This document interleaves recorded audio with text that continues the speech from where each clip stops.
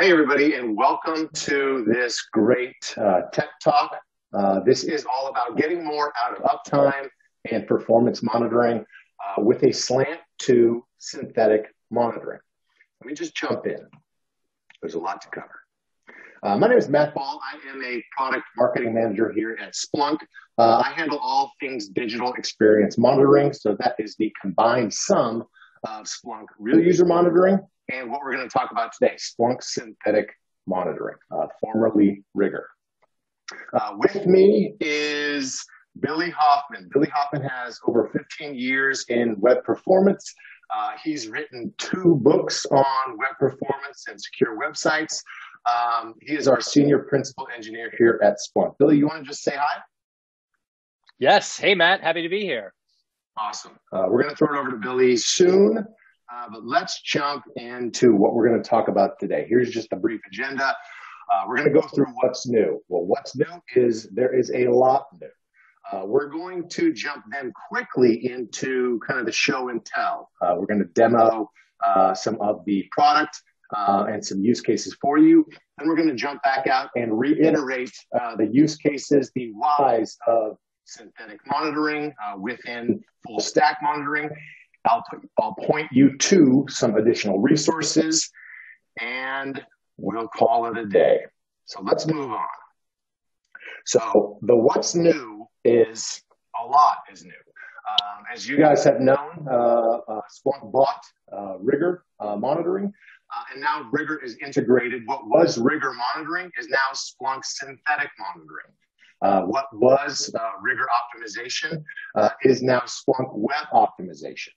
It's the same best-in-class solution for synthetic monitoring, for troubleshooting, for performance monitoring, but now it's just simply integrated across the entire Splunk platform.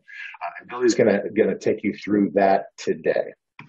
So, Billy, do you want to just put this in context for Splunk synthetic monitoring within digital experience monitoring within the larger Splunk observability suite? You want to take it away? Yes, absolutely. So when we say digital experience monitoring, the way that differs from, say, application performance monitoring and some other sorts of infrastructure monitoring you might be familiar with is that it's trying to measure the experience the end user has, which means that you have to expand the scope beyond just, say, the back-end infrastructure or microservices and actually measure it from the client. Now, with synthetic testing, that's actually spinning up web browsers and actually measuring what the web browser sees. Or in the case of real user monitoring, RUM, which Splunk just recently launched, that's installing a little JavaScript snippet so that all of the visitors to your sites are sort of like secret shoppers that beacon back, hey, by the way, this is the experience I just had accessing your site. This was the load times and metrics that I saw. So both synthetic monitoring and real user monitoring constitute digital experience monitoring. And all of this is just one of the facets of a comprehensive observability suite. Next slide, please, Matt. So why do we need this? Well, we need to expand our POV because web applications and API services have expanded quite a bit. If you could click for me, Matt. Traditionally, something like application performance monitoring or infrastructure monitoring, it's something that you would deploy on the infrastructure that you own, your application tier, your database tier, your distributed servers or microservices, the database, things like that. But your modern applications actually have spread beyond sort of infrastructure you control. You know, there's really no amount of money you can pay Akamai to let you put an agent on an Akamai system to beacon back that rich trace data you usually get from an APM system. We have customers that are running their entire platform on top of, say, a hosted version of WordPress or Magento or Oracle Commerce Cloud. They're pulling in third-party JavaScript snippets, chat widgets, mailing widgets, analytics widgets. Any one of these things could fail, and that would cause the end user to have a bad experience. But if you're only looking at APM or IMM, you won't see it. And so we want to expand the POV to holistically measure performance. Please click for me, Matt. And that's really what RUM and synthetics and digital experience monitoring lets you do. Because we're coming at this from the outside in, we're able to measure to say, oh, wait a minute, this third party's kind of slow. Oh, wait a minute, we're getting 400s from this CDN. So you really need both. It's not either or, it's holistic. You want all of these tools as part of a suite, so you get holistic view of the application's performance. Next slide, please. So let's dive into a detailed work demo of how we identify front-end performance issues with synthetics specifically, and then also something we call Splunk Web Optimization that actually lets us go ahead and find out what are specific things we could do to get better. And Matt, I'll go ahead and start sharing my screen. Let's go here. There we go. Excellent. So this is Splunk Synthetic Monitoring. I'm looking at, I have set up a monitor, which is going to spin up a headless version of Chrome, and it's going to be measuring this test website Rooms to Go from all locations all around the world. And I'm going to be tracking the performance and understanding what's actually going on with this site. And we can see that performance is usually pretty good, but we can see actually we saw a big spike and everything's starting to load really slow, and it's loading slowly regardless of the geographic location. We can see, Oslo, France, Belgium, Stockholm, but also even here, Montreal, Northern California. So we can see that this is a global issue. Actually breaking in to look at something that's called largest contentful paint. This is one of Google's core web vitals. It's sort of the way Google assesses the experience of your site. And we can see the same thing. There's been a dramatic uptick in when the largest contentful paint happens. It's usually only a second or two, and now it's taking upwards of 10 seconds. So let's figure out what's going on. The really great thing about synthetic monitoring, or really digital experience monitoring in general, is because we're coming from the client, we can collect so much information about what the client is experiencing. And so in this case, we're actually able to capture a video. This is what it looks like when the site loads. Now, a lot of people on the webinar probably experience this, a very slow loading image in the background that's sort of pacing in as it's downloading. And then finally the site loads and it's been a completed experience for the user. That's very jarring. That's what's actually contributing to this really bad largest contentful paint. I also am able to see that this page is downloading about 20 megs of content, which seems a little excessive. Now we have a great waterfall view of all the resources that were downloaded when this page was loading. And we can see one thing right here, a hero image is 20 megs and took a really long time to download. It took over 4 seconds to download, and it's pushing the whole waterfall to the right. That's delaying JavaScript. That's delaying all of these things where the user could start actually, signing up for a newsletter or buying this incredible broom. Now, so we've been able to use digital experience monitoring techniques like synthetic monitoring to detect a front-end performance issue. This would not necessarily show up if you're just looking at the back end. So this is a great example of that holistic approach. But we can go one step forward. We can actually view an optimization analysis. So what this is Splunk Web Optimization. We have a list of over 340 performance best practices that we're validating you guests to make sure that you're actually following well-known best practices. And in this case, we've identified a number of problems with this site. The biggest one is right here. There's a JPEG image, or an image that should be a JPEG that's served by a ping. And so for each issue, we kind of explain what that's talking about and how to resolve it using different approaches. But this is actually what we're flagging. We're flagging that hero image.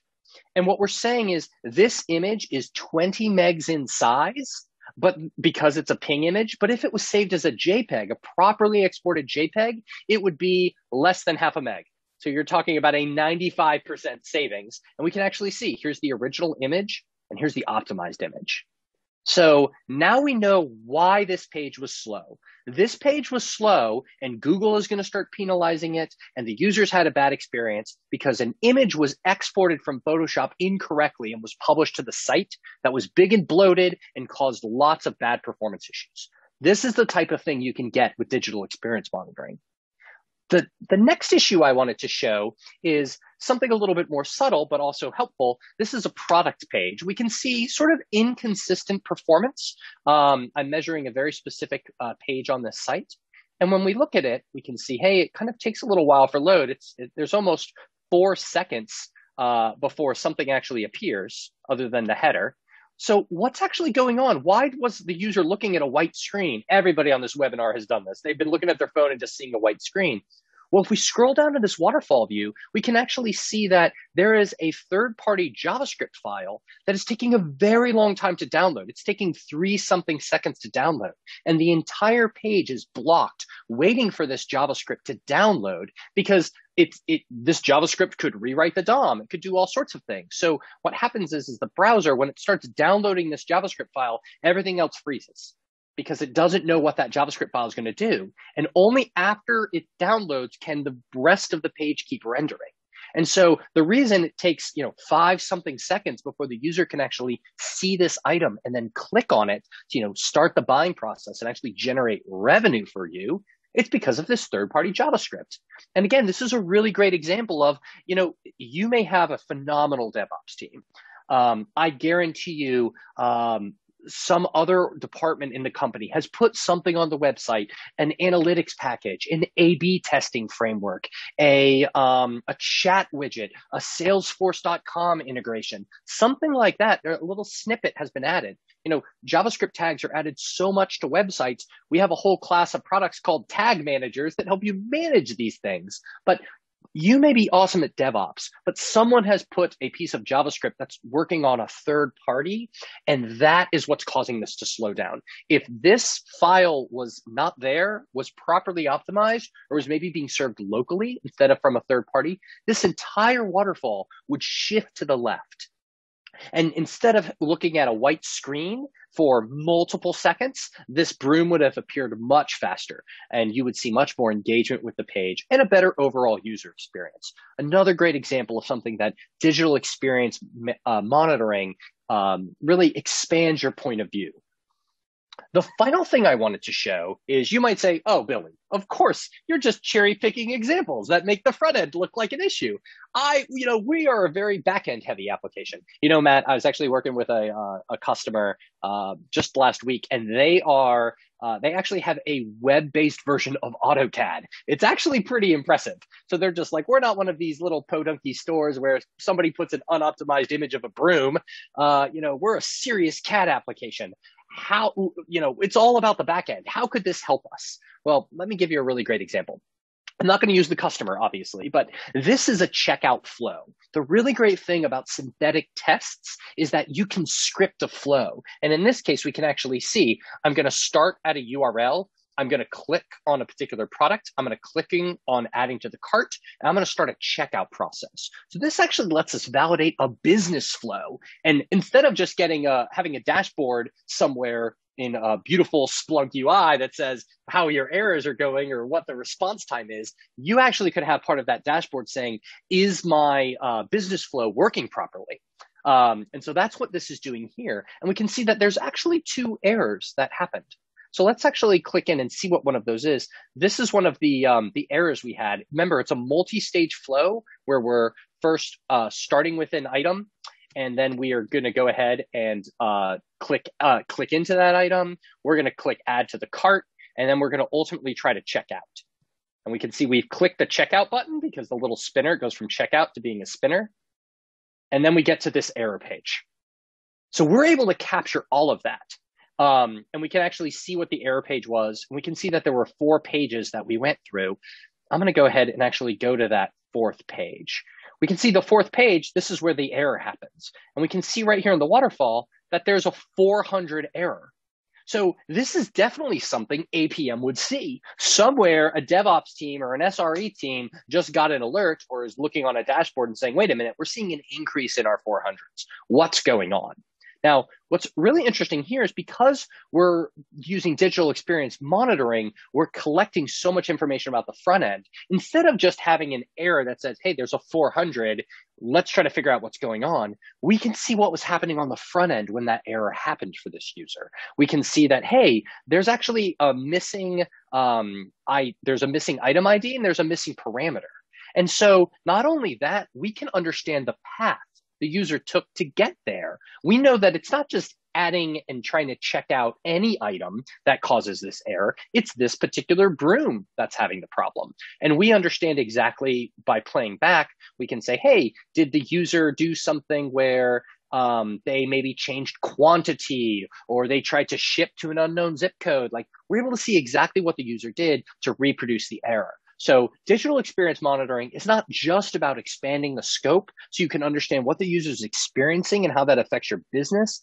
Digital experience monitoring with synthetics, but also RUM, allows you to understand the context of your backend errors and solve those performance problems and errors that much faster. And Matt, that's why I'm so excited that we've added specifically Splunk Synthetics and Splunk Web Optimization, but also Splunk RUM to our already awesome observability suite.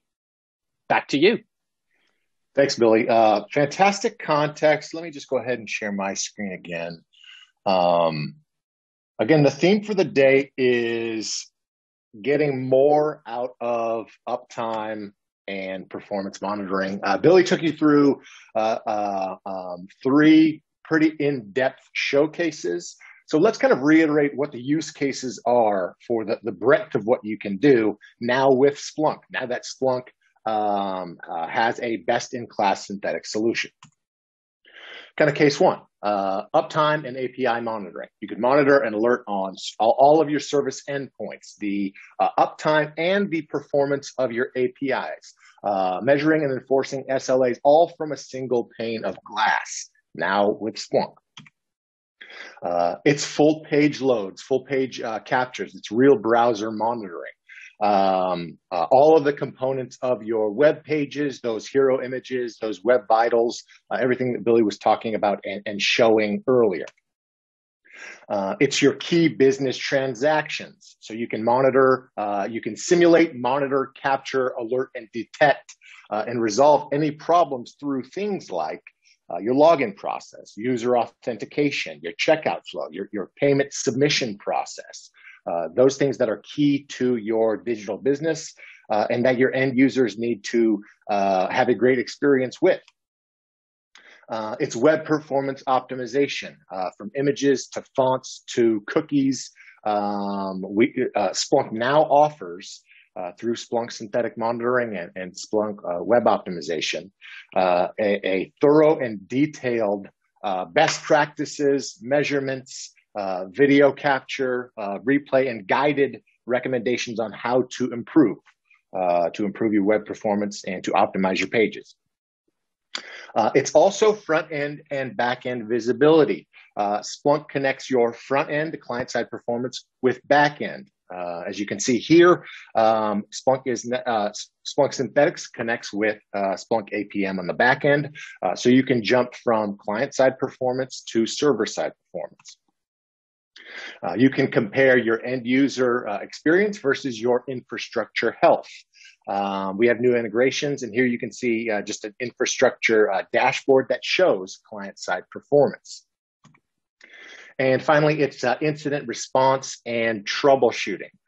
You can connect alerts and communications all within Splunk. This is Splunk on call, and there are some documents and blog posts that you can get started with right away within this deck.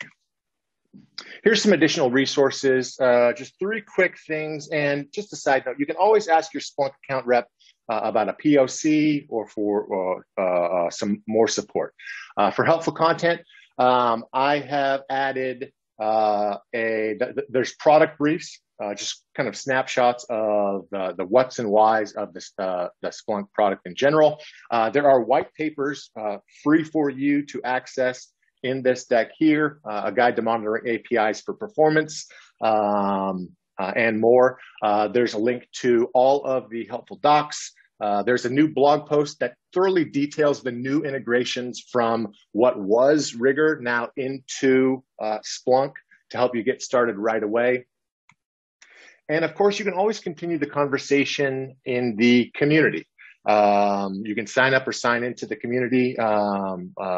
You can search for the tag synthetic monitoring to continue a conversation. add discussions to the DevOps section, or even the IT Ops section, whatever you want. And you can throw your ideas in there. You can search, vote, request enhancements or solutions. So that's all we got today. Billy, thanks for your time. Appreciate the walkthrough here. It was great to have you guys with us. There's much more to come from Splunk Synthetic Monitoring. So now let's just leave it up to leave this open for some Q&A and questions from the audience.